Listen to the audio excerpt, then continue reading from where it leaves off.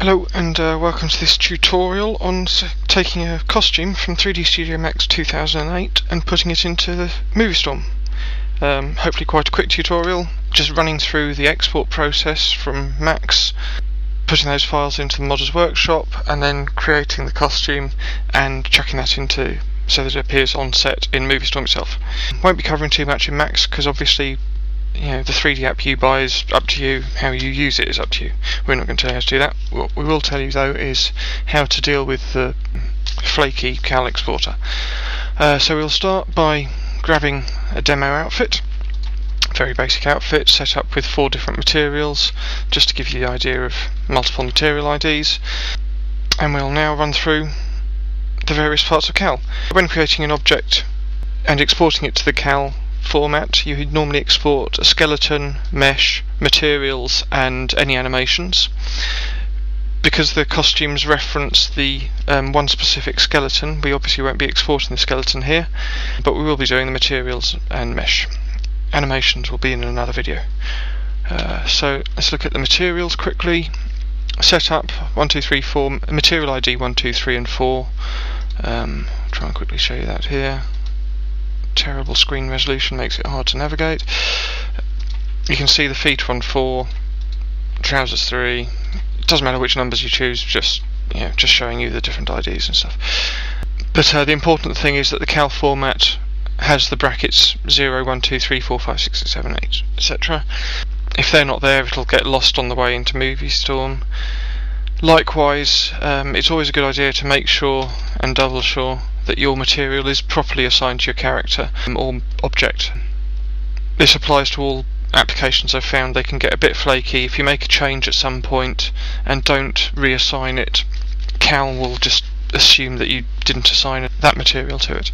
So always double check it's assigned before you go exporting.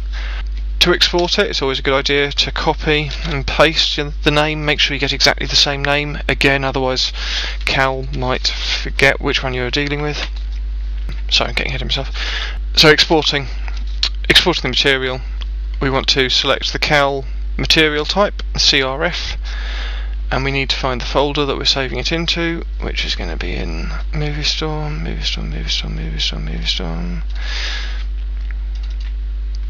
add-on. I've created a folder already. Always a good idea to think ahead. Called it export demo. I've then copied the folder structure from another folder. Data, puppets, Male 01, costumes. I've called this export demo outfit. The textures folder has got the single white texture that you can see there that is applied to everything. That's just a demo texture. Don't feel you have to copy that one in any way. It would just cause trouble if there wasn't any textures applied. Right, okay, so we're exporting our first material, which was material 0 in brackets 0. Hit save. It'll then ask you to pick it again from the list, not entirely sure why. It'll point out which textures it had applied, and there we go, we're done. So quickly run through the rest of those. Material 1.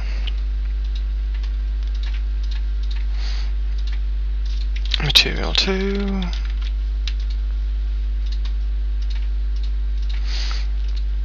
And material 3. Right, so material's done. Next is the actual mesh itself. We've obviously double checked that all the skinning is how we want it.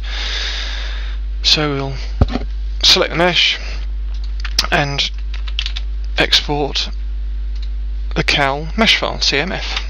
Important thing to remember with cal, when you export your mesh file, there's every chance that it'll go wrong in whichever application you're using. So after you've exported any mesh, do not save your file.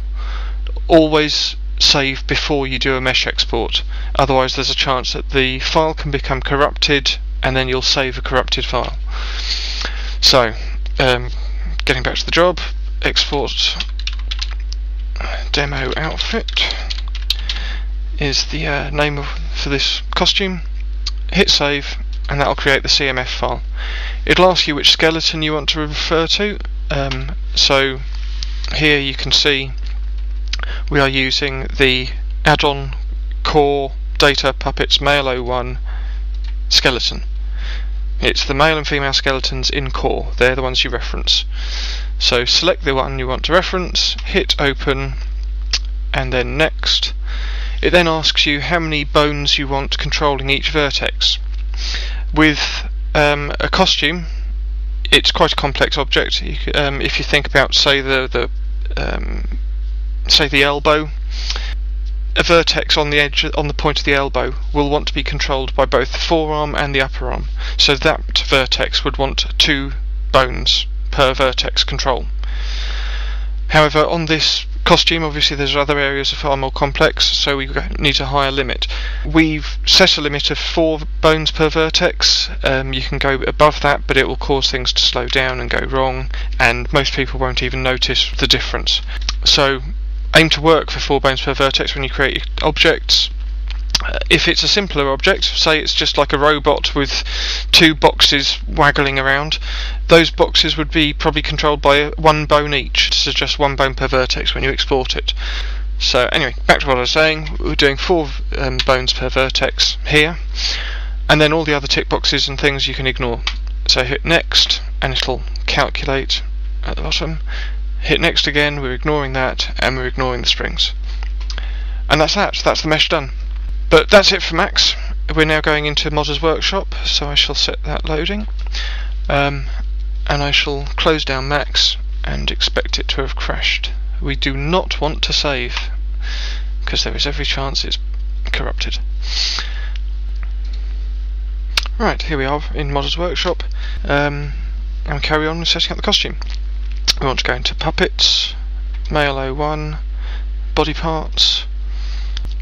Give that a second to load. There we go. And create a new body part. We call it Export Demo Outfit. You can call it what you want, obviously. And that creates an empty body part. So we want it to be a body, and then we want to simply add a mesh and scroll through the list until you find the one you've created, or whatever it's called. And they appear in the set in a lovely bright red colour with some weird flashing going on. We then want to add the materials 0, 1, 2 and 3. Right, it's at this point that I remember that TGA files don't actually work in Moviestorm. They always used to. So what I've done is I've quickly created a DDS file, which I will have put in the same folder, and I will now quickly replace the diffuse textures. Right, so now you want to go in and change all your options to how you want them, whether you want things tintable, loading user images, how shiny they are, whether they've got transparencies. The hands are skin, so let's put them as skin, even though it won't work in this, but the idea is there. And we just work our way through, making sure they're all on. I'll just set them all to tintable for now, doesn't really matter.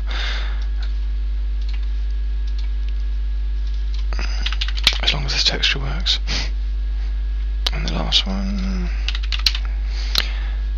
skin as well, might as well pop it on. And that is pretty much it, that's all you got to do. So making sure the name's right, it's a body, pick the add-on folder, and hit save. Up comes the thumbnail generator. That's fine by me. We just need to publish it by going to the publisher login and then hitting publish. Right, with that done, it's all ready to play with on set. So I will close this down and see you back on set. Alright, and here we are in Moviestorm on the set, and you can see the costume is in. Next scene's all fine. Bang them on set for the hell of it. There we go. One costume in. Hope all of yours are just as easy. And if you're thinking of making a tutorial for other packages to show how they work, try and follow this formula. And let's hope we get lots of people making stuff. Alright, ta-da, bye.